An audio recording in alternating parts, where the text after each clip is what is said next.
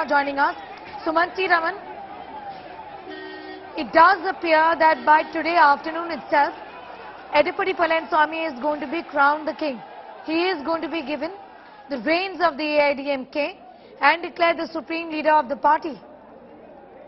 Yes, I think that this is something which perhaps should have happened on 23rd of June itself. But, due to a court order and so on, it didn't happen. Today, I think the decks have all been cleared. Mr. EPS will be the interim general secretary of the party because the general secretary, as per the party's bylaws, should be elected by the ordinary members of the party, all the ordinary members. So that would take some time for the elections to happen. But Mr. EPS will be the interim general secretary of the party. And as far as Mr. OPS is concerned, I think this is the end of the road. He could, of course, contest all of this in court. But we'll have to wait and see what decision is taken on his future at the party, whether they choose to expel him, which is what is quite likely. If they leave him continue as the treasurer of the party, it creates a perennial problem for EPS. But Mr. OPS's political options have now completely dwindled, and Mr. EPS will now be the supreme leader of the AIADMK going forward. Yes, but one really can't expect him to be walking off into the sunset. Will O Paneerselvam really do that? You did say that his political options really have narrowed down, but he isn't someone who's going to be lying low, isn't it? Given the kind of scenario or the pictures that we've seen today, it isn't going to be a pleasant walk down the road for Edappadi Palaniswamy. No, I don't think within the party there is going to be any great support for Mr. OPS, and we've seen that. I mean, if out of 2,300, if 2,200 people plus are supporting EPS and 100 people are supporting OPS, it gives you an idea of the kind of support that he commands within the party in the GC. And there are hardly outside his Teni district. So OPS hardly has any support. So his options are very severely limited. He was hoping at one stage that the BJP might help him by, propping him up. The BJP is not doing that clearly. And therefore, what are his options now? He can join Ms. Sashikala, but she too does not have public support in any significant measure. So there are no options. I mean, that is the singular problem. Had he accepted to serve under EPS, potentially he could have bided his time. There would have been people who would have become unhappy with EPS over a period of time, and he could have emerged as a leader, of consequence, maybe 2 years down the line.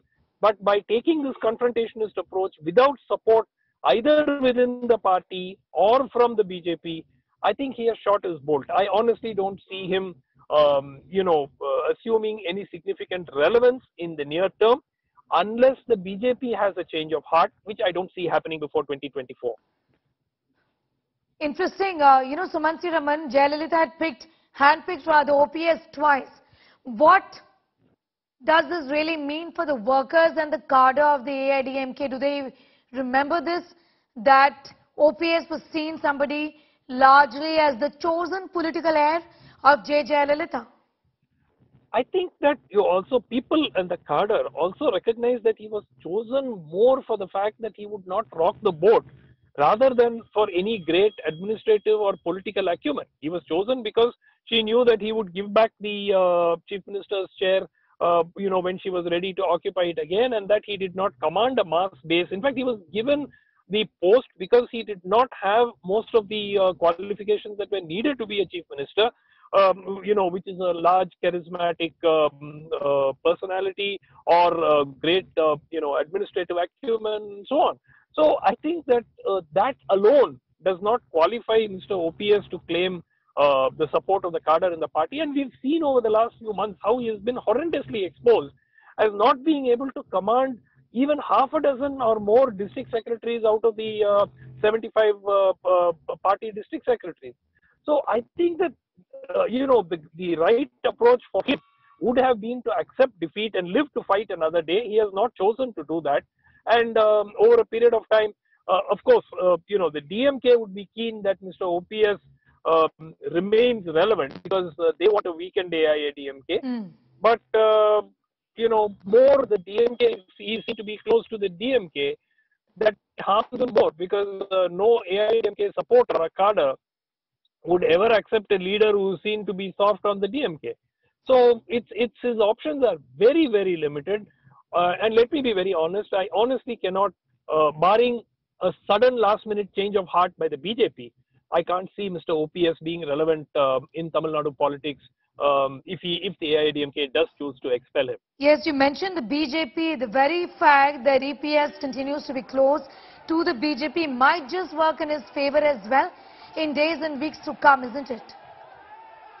But see, the thing is, the BJP until 2024 wants a united AIADMK, which can command at least 25% of vote share, because the BJP wants to ally, is already in an alliance with the AIADMK, and they want to be able to take 8 to 10 seats from Tamil Nadu in 2024 for the parliamentary election.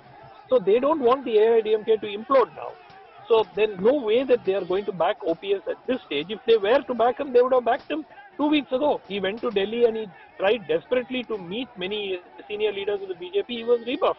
So that itself sent out a strong signal that the BJP at this stage is not willing to back Mr. OPS. And that is why, none of the leaders who are with EPS even attempted to cross over, because they saw the writing on the wall.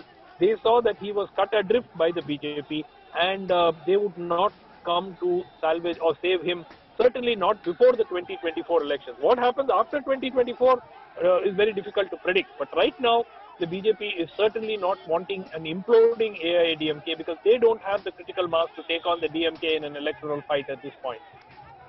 Right, Sumansi Raman, I'm thanking you for the moment, for getting us your perspective on that important story that we are tracking from Tamil Nadu, where a war has broken out.